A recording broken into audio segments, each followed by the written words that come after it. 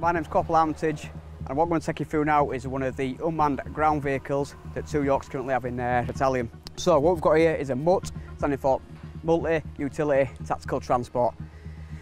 It's fully electric, got 4 big lithium-ion batteries sat under that bed.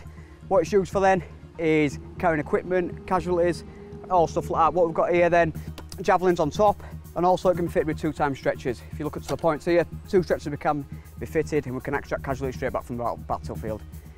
This thing then can carry up to 500 kilos of weight, and the vehicle itself approximately weighs 1.5 tonne. So nice and light, can cut across the ground, and it also can take up to 500 kilos. Then with speeds, we can get up to speeds of 16k, and also this thing's designed to match your speed. So once you use one of the methods of using it, you can attach this to your back, go. If you run, walk, double, it'll follow you at all times and match your speed. It'll also keep a safety distance for approximately 2 metres. So it'll keep behind you, it'll slow down to your pace. If you're running and you start walking, it'll naturally slow down. Other method we've got then is the RC mode, good old remote control. It's got a dead man's trigger, hold that and direct it backwards and forwards. A number of little gadgets on here. We've got cameras, we've got lights that can come on, it's how we power it. We've also been fitted with a winch for recovery purposes. Also what this thing's good for then is that we can open this, we can also charge the remotes when we're using it. Once it's running itself, it can charge all its remotes it's got. It approximately takes around 8 hours to charge, which gives us 16 hours of use.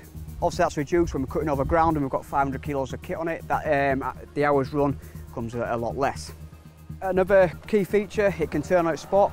So the wheels are designed to turn in a full 360 direction right round, and it won't do any damage to the tyres or to the belly of the vehicle. What we've found in this is getting good use in on the battlefield is it's taking up that last mile.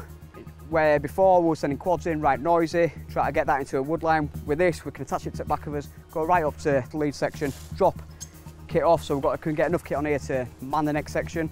Also, it can take stores for section of defence, stuff like that. It takes the burden off the men. So all them backaches, they're all coming off with this. You can put burgans, kit and equipment, water, rations, and that's one of the uses we've found for it.